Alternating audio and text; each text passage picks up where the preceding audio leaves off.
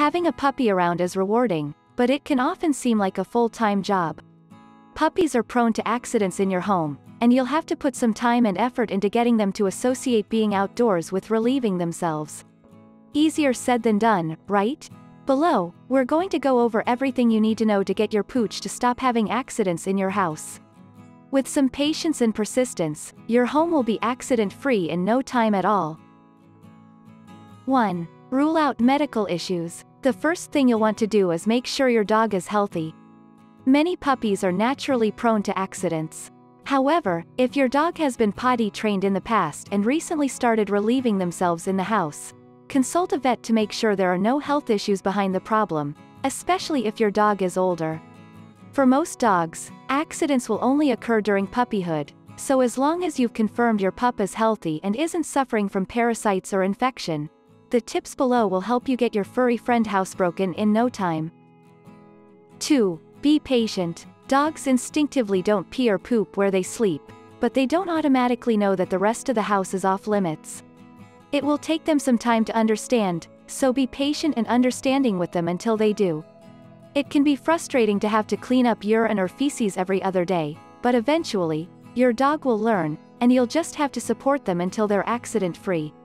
Additionally, no matter how frustrating housebreaking can be, never punish your dog for accidents or raise your voice, and never try to rub your dog's face in their mess. Doing so is cruel and unsanitary, and it won't do anything but train your dog to fear you. 3. Set up a routine. Most puppies will respond well to a routine of eating, drinking, and going outside to go potty. Establish a feeding schedule that can remain the same every day, and take your dog out to a specific spot where you want them to go to the bathroom once every hour or two. Since your pup knows not to go where they sleep, take your dog out of their crate in the morning, immediately bring them to the potty spot outside, and wait until they go. This routine will help solidify this place in your yard as their dedicated bathroom. Do the same thing immediately before bed every night. It's okay if your puppy doesn't go during one of these outings. The point is to establish over time that this is the place for them to do their business. 4. Reward good behavior. While you should never punish your dog for an accident, you should offer rewards for going in their potty spot. Whenever your pup relieves themselves outside, provide a small treat and some praise.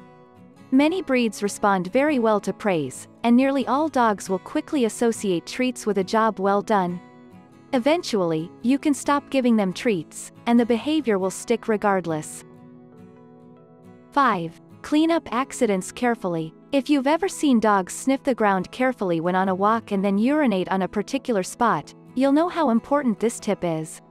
Dogs naturally go where there is evidence of having gone before, and sometimes relieving themselves inside is just a way of remarking their territory. Whenever your pooch has an accident inside, clean it very thoroughly to get any scents out of your carpet or off of your floor.